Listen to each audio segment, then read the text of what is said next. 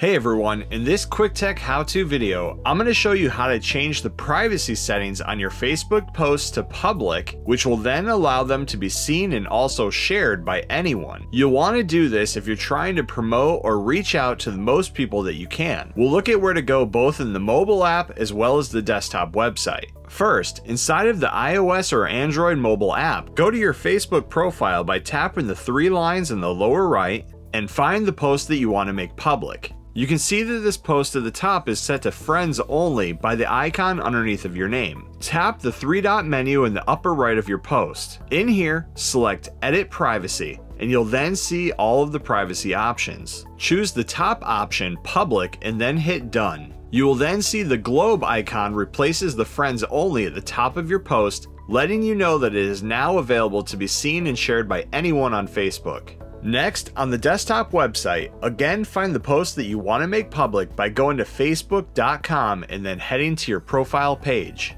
In here, just select the privacy icon at the top of your post. Again, you can see that this is currently set to friends only. Select public and the post will then be automatically switched to a public post. And that's how you change the privacy settings of a Facebook post to public, allowing it to be seen and shared by anyone on Facebook. Thanks for watching. Please like and subscribe and stay tuned for more quick tech how-to videos.